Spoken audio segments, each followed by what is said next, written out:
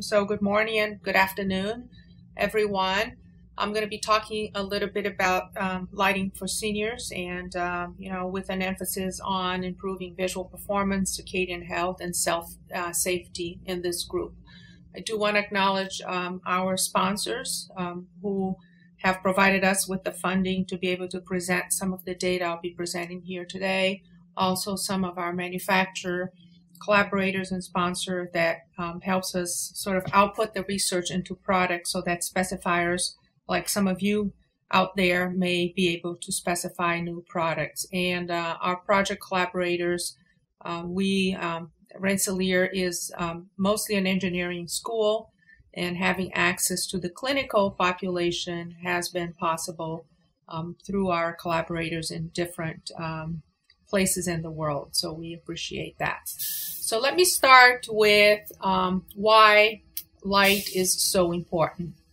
And we do know that light reaching the back of our eyes or the retina allows us to see. So it is important because it has a very strong effect in our visual system. So you turn on the lights, you can see. You turn off, you can't see anymore. Light is also the main synchronizer of our circadian clock to the local time on Earth. So it really allows us to entrain to the day-night cycle.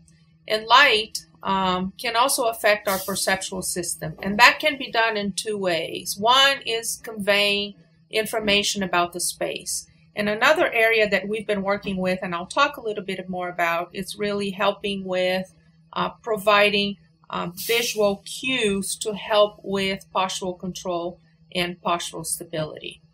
We also have what we call neural changes. And as I said, the neural changes are unfortunately less affected by light, but you can still help a little bit. And some of the main neural changes is a reduction in the neural density. So you tend to have limited image enhancement. So your ability to see images becomes harder. So for example, a lot of times it's hard for you to recognize facial recognition, for example, facial features, because you don't have that ability to have that image enhancement as well. You also have reduced visual field. So, one of the things that happen when older people are driving, for example, they tend to have accidents in intersections. And the reason is they tend not to see things in their periphery as well as they used to when they were young. Obviously, in the future, this is some of the work we've been doing with the Swedish Energy Agency, which is really looking at if you have a sensor on you, that sensor communicates with the lighting in your bedroom, in your home, in the space, and it will adjust the lighting according to your needs.